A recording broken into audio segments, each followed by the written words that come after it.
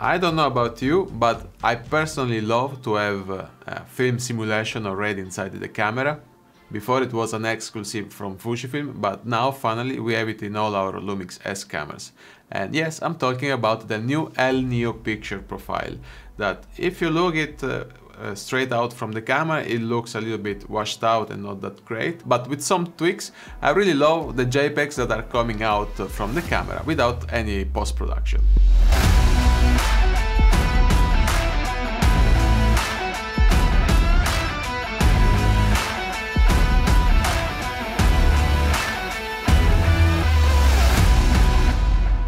Ciao guys and welcome back, I'm Luca, and in today's video I'm gonna talk about the El Neo picture profile that is available on the Lumix S5 since it came out, but by now it's also available for the Lumix S1 and S1R.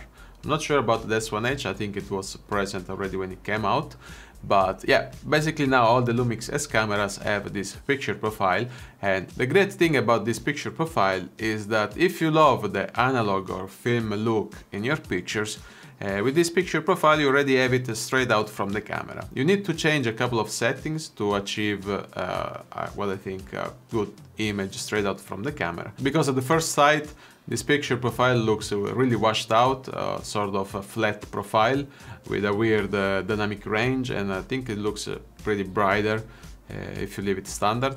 So with these little tweaks that I've been testing for almost 3 weeks, I can tell you that the JPEGs you're gonna get from your camera, they're gonna look pretty good, if you love the film look. I wouldn't use this picture profile for video because it has a pretty strong look that you may like or not, and the dynamic range it's pretty limited, so keep in mind that if you wanna film video, it's always better to film in Cine B, Cine D or HLG or Vlog if you have time to color grade, or if you wanna use my LUT, that is in the description. If you want to know what I changed in this picture profile, I will share with you now. I increased the contrast to +3, highlights to -3, shadows to -3, saturation to +3, and hue to +1, so a little bit more on the magenta side.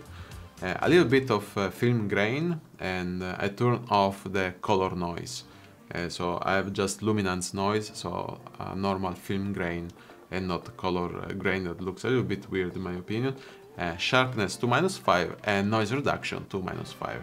This is my personal preference, but you can play around and adjust the picture profile how you like. It's up to you. Let me know in the comment below if you like this picture profile. I would like to know your feedback.